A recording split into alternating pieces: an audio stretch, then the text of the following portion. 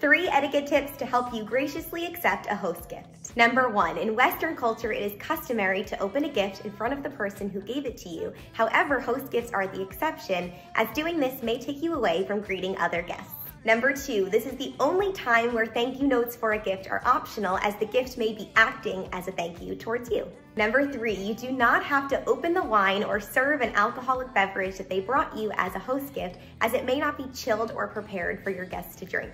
Now, if someone brings a side dish or dessert that you weren't expecting, it would be best and most polite to serve that. Please follow along for more hosting etiquette tips.